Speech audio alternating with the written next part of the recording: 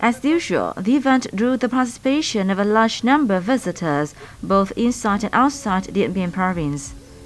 Up to now, the Ban Flower Festival has become a typical cultural and tourist brand of the province, welcomed and loved by a large number of people and tourists across the country who fall in love with the most popular flower in Dien Bien. The festival is an opportunity to honor, preserve, and promote the unique traditional values of the 19 ethnic groups in Dien Bien province. It also helps promote the natural beauty, cultural, and tourism potentials of the province in particular, and the Northwest region in general among local and foreign visitors.